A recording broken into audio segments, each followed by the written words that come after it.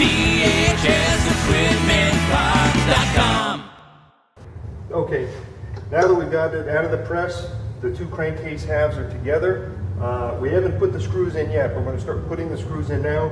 It's still a little warm. We don't want it to completely cool yet because if the bearings are not 100% seated, as we draw the bolts together, that'll pull everything together and that'll help seat everything.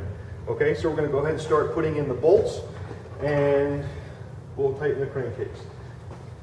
Everything we do when we put this engine together is going to be Loctited. The Loctite brand or any other kind of a medium strength glue thread locker.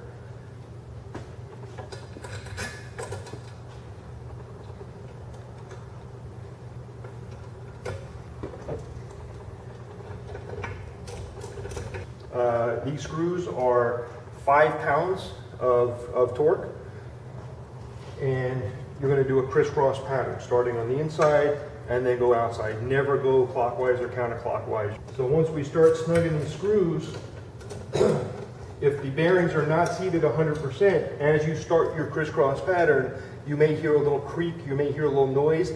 That's the crankcases completely accepting the bearing and seating correctly.